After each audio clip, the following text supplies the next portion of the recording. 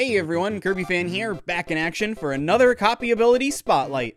I love the interaction that these videos get, so as always, comment below to tell me which copyability you want to see in the next spotlight. The deadline this time is going to be August 12th, 2020, so if you're watching after that date, or you just want an idea for what to comment about, tell me what you think about Hammer. Do you like it? After watching, was it better or worse than you were expecting it to be? I love hearing this stuff, so don't be shy. Trust me, I don't bite. Reportedly. Liking and subscribing helps me out too, so if you like my stuff, do that while you're at it. Now with all that out of the way, let's get started with the spotlight. For those who have been around the channel for a while, you may remember something I said in my copyability tier list video. Hammer, oh boy, I speedrun. I speedrun. I have to put it in the top tier. That right there should tell you all that you need to know about this spotlight, but even if you have no idea who I am, well, hi. But also, Hammer is rather infamous for how powerful it is. Hammer seemingly has a complete chokehold over the boss fighting side of optimized Kirby. For movement, you can point to several different abilities that the community recognizes as excellent, but for boss fighting, you're commonly only going to hear about Hammer. And while I'd love to say that this is a lead up into me saying it's good for any percent, for the most part, it really is not. I'll cover exceptions as they come, but for the most part, this video is going to be dissecting Hammer Kirby and how it does against bosses. Does it deserve all the praise that it gets? Only one way to find out. Let's talk Hammer. Okay, all of that said, there's a lot to go over today, so I'm formatting this episode a little differently. Instead of going over every game in chronological order, I'll be quickly brushing over the games that Hammer isn't very good in chronological order, and then going into the ones where it is really good. In chronological order, yeah. It's rather inconsistent, unlike, say, Plasma, which I covered last time. So, for starters, let's get the most predictable one out of the way. Hammer is an ability that does, in fact, exist in Kirby's Adventure. Is it Tornado? Well, let's take a look at the letters real quick. Hammer. This starts with H, and then Tornado. That one starts with a T, so looking at the evidence, of course it's not very good in Adventure! In case this is your first copyability spotlight, well, welcome aboard. Didn't I do a joke like that already today? But also, Tornado is by far the best ability in Kirby's Adventure. Everything an ability would need to be good in that game specifically is what Tornado has. Hammer's got good damage, but there's no point in using it when Tornado isn't really all that much weaker. So is it better off in Nightmare in Dreamland? Not really, no. It has a different issue, actually. It's got it better than Tornado, at least, but the three boss killers in Nightmare in Dreamland are Spark, Sword, and Ball. They're all better at dealing high damage much quicker than Hammer, and in the former two's case, they're even easier to use due to better defensive utility and range respectively. As for Ball, that one's kind of a bit more complicated, so when it gets its own spotlight, I'll go into more detail then. Amazing Mirror does actually see Hammer being used, but it isn't Hammer. It's weird, but the hammer that's being used is the Smash Hammer, not Hammer Kirby. Yes, it's different. If you played Amazing Mirror, you know what I'm talking about.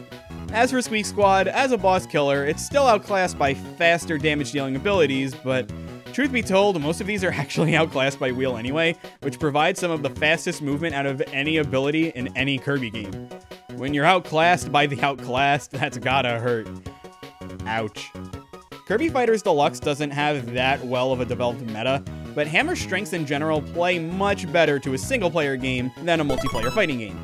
In the community tier list, Hammer is tied for third from the bottom with Whip. While it has good damage, it's slow and it's easy to work around. Simple enough. The same flaw applies to it in both Team Kirby Clash Deluxe and Super Kirby Clash, although it does very well against grounded enemies in these games. Sword, Hammer, Beam, Beam is arguably the best team combination, and aside from Time Freeze, Hammer is your main source of damage output with this setup. What holds it back is just how slow it is. Aerial enemies in the late game of both TKCD and SKC, acronyms make me sound much fancier than I actually am, become really common, and Hammer struggles the most with these. Most players are just going to run all beam anyway, so despite some very promising potential, Hammer still falls short of these two.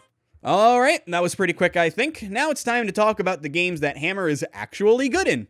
I'm sure you've noticed that, for the main series games at least, they've all had one thing in common so far. They're all games that have a limited move pool for their abilities. Hammer's cool and all, but when a lot of people think about it, they think about moves other than the normal hammer nail, which is a very good attack in its own right, don't get me wrong, but only when combined with the other moves that make Hammer the best ability in the series for boss fights. Yeah, I really wasn't fooling any of you, was I? Hammer is ridiculous. As soon as Kirby Superstar gave Hammer a full moveset, well, actually it was not the best in this game, but it was among the best in this game. It only lost to a very small handful of abilities as far as quickly beating bosses. Plasma is one of them, and I discussed that in the previous spotlight. Again, gotta plug. But even though it isn't the best, Hammer's raw power is enough to make it one of the best. As for other good moves in Hammer's kits, there's actually the normal Hammer Nail. It's fast, it's strong, and it hits both above and in front of Kirby. For boss killing, it really does all you need it to do. The only other major note here is Hammer Throw. Believe it or not, it deals the same damage as Hammer Flip, despite being faster and, obviously, having far better range. The drawback is that after you use this move, you lose Hammer. What this means is, for tasks, it's really easy to abuse, considering you can destroy health bars and just get Hammer back in the rest area. But I won't be counting this towards Hammer's viability overall. We're only looking at what's practical here, not unrealistic, even if it does save time. All of that, though, doesn't even begin to compare to how absurdly strong Hammer is in Superstar Ultra. Other abilities? No.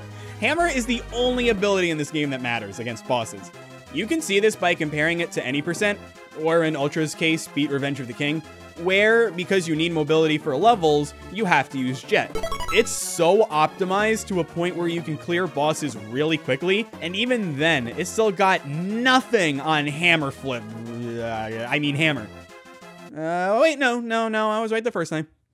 The range of Hammer Flip in Superstar Ultra was buffed immensely, which was really the only change that it needed.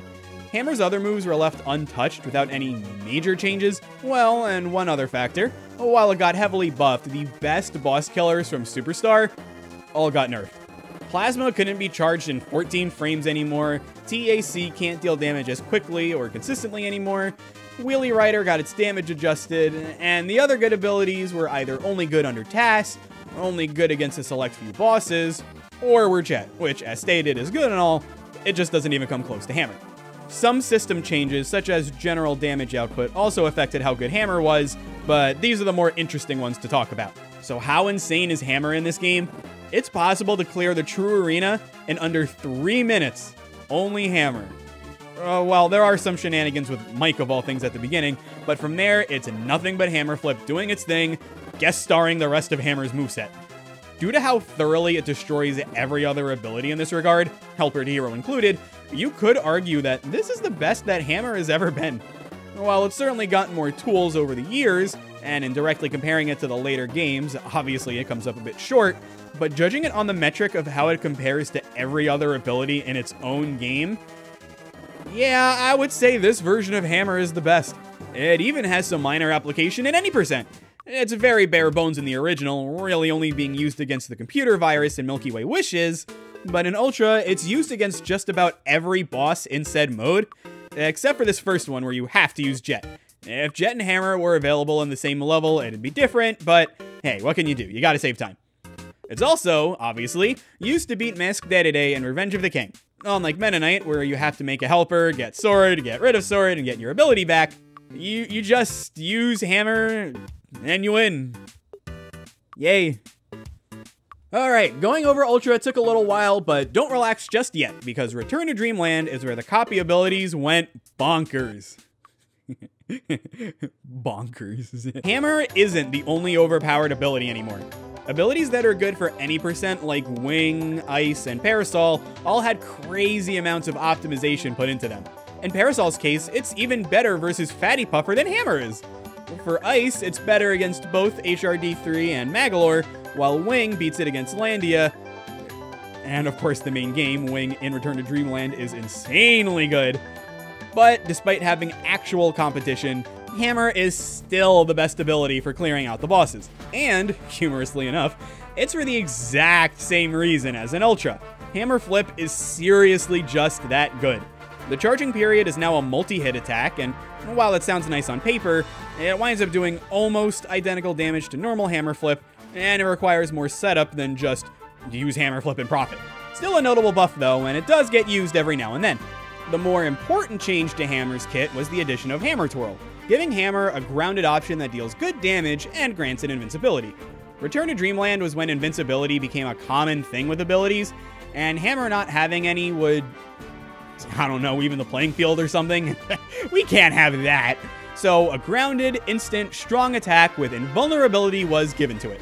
I mean, trust me, it's no hammer flip or anything, but considering how bosses work in this game, it's a welcome addition. And while it's true that Hammer isn't the best ability for every boss fight individually, put them all together in the arena, and more importantly, the true arena, and Hammer once again shines brightest. Only 3 abilities in this game can get through in under 7 minutes, and Hammer's got the number 2, Ninja, beaten by 12 whole seconds. In a speedrun setting, 12 seconds is a lot of time. Most of what makes Hammer so good translates into Triple Deluxe, except, believe it or not, it got a major buff. Indirectly. Hammer, for the most part, was left unchanged, and any changes to it aren't very important, but what is important is that the bosses in Triple Deluxe moving between the background and the foreground. It's the reason why everyone hates Pyrobit as much as they do, but what if I told you it was possible to beat Pyrobit in 53 seconds? Sounds unimpressive?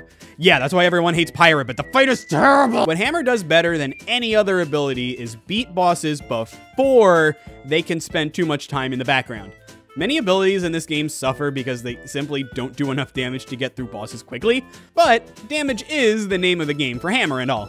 Remember in Return to Dreamland where Ninja was only 12 seconds ahead of it? Not bad in regular terms, but for speedrunning, kinda crazy how far off that is. The number 2 for this game, Parasol, is 30 seconds away. That is a lot of time. Speaking of time, while Hammer still serves minimal purpose in any percent, Triple Deluxe's bonus mode has you timed as you speed through levels with Day-to-Day. I didn't mention him during Return to Dreamland because he's strictly worse Hammer, but considering his moveset is essentially just Hammer, I can mention him here. And it's what you'd expect. Lots of Hammer swing for the levels, bosses die fast, the works. On the topic of him, he's also in Air Ride, but you don't really use Day-to-Day or Meta Knight in Air Ride at all. Kind of pointless to bring them up. So, would you believe me if I told you that Hammer got yet another indirect buff in Planet Robobot? Alright, listen, when a boss would get hit in the previous games, they would have a short bit of invincibility before they could be hit again for full damage. This was never a problem because of Hammer Flip, but in situations where using Giant Swing, the aerial spinning attack, would be better for speed, it just wasn't because Hammer Flip was just that strong. The invincibility thing, all that came together most of the time to make it not as worth it. Planet Robobot took that away, and because of that, we get this.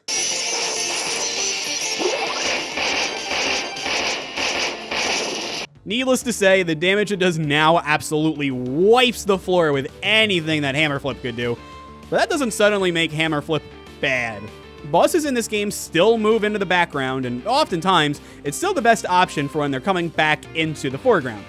But for the most part, Giant Swing gets the job done far better. Between these two moves and Hammer Swing, for some faster movement when needed, this is the other main contender for the best Hammer in the entire series. Moveset-wise, I don't think any ability compares even close. Hammer in Superstar Ultra is the best due to any lack of competition for an alternative, but these 3 moves with this game's damage system and engine make this Hammer unbelievably powerful. Unlike with Triple Deluxe, this indirect buff affected a lot more abilities than last time, so it did receive some extra competition, but it's still the undisputed best. Just look at it. Planet Robobot has an infamously long True Arena, and Hammer is the only ability to have it cleared in under 11 minutes. And yes, if you've played Planet Robobot's True Arena, you know what I'm talking about. It's that good. To take a quick detour into the spin-offs, Hammer is also good for Kirby Battle Royale. That said, ignoring the modes that take the same amount of time no matter how you play them, it's only really good for Robo-Bonkers. Considering this almost always plays out like a mini-boss, this should really come as no surprise, but it's a lot more difficult to use well than the other best ability for this fight, Sword. In a normal speedrun, it's recommended to use Sword not because it's faster, but because it's a lot easier and saves time on menu navigation. If you're really good with Hammer in this game, and can make up for the difficulty and menu time with raw skill, Hammer is the best option here compared to Sword. Ignoring Robo-Bonkers, it's either outclassed, or it just doesn't save you any time. And considering this is a multiplayer game, it does suffer from a lot of the same problems that it did in Fighters Deluxe, so it's best to just stick with it for Robo-Bonkers, and that's it. And finally, we've reached the end, Kirby Star Allies. Many abilities received changes in this game to better fit the friend system, most of which I won't go over purely for the sake of time, but the biggest change Hammer received was the friend system itself. Starting with the positives, Bonkers is the friend for Hammer. Bonkers has more range than Hammer Kirby, so this is good. Day-to-Day is also a dream friend, and he basically has the same range as Bonkers, but also has more moves. When talking about the ultimate choice, as well as guest star allies, I'll be talking about Day-to-Day for this instead of Hammer, Kirby, or Bonkers. For guest star allies, he's alright. I've mostly refrained from talking about going through the actual levels with Hammer, since, as stated at the very beginning, that's never been what Hammer was meant to do.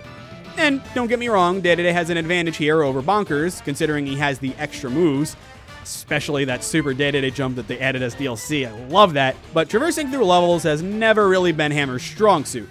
It's clearing out bosses. Oh no, it's outclassed for clearing out bosses. Yeah, it finally happened. Because of the friend system, Hammer is no longer the champ for beating down bosses. It isn't the end of the world because it's still among the best, just not the cream of the crop anymore. When Star Allies first came out, of course, it was business as usual. Thanks to the elements, it could even deal more damage. Ice was preferred since it freezes normal enemies, and when all the normal enemies are frozen, it immediately progresses the fight, rather than let it linger for a little while like every other ability. There was some theory crafting about Meta Knight being better, but all of the best times were still for Day-to-Day. Then Air Bomb Spam was discovered. Then we saw what Sizzle Bomb could do to bosses too small to use Air Bomb Spam on. Then everyone remembered Rick and Koo give those exact elements. Then more Dream Friends got added that dealt more damage. Yeah, it seems like Hammer finally got power crept. Took long enough. So, with everything said, we come back to the original question posed at the start.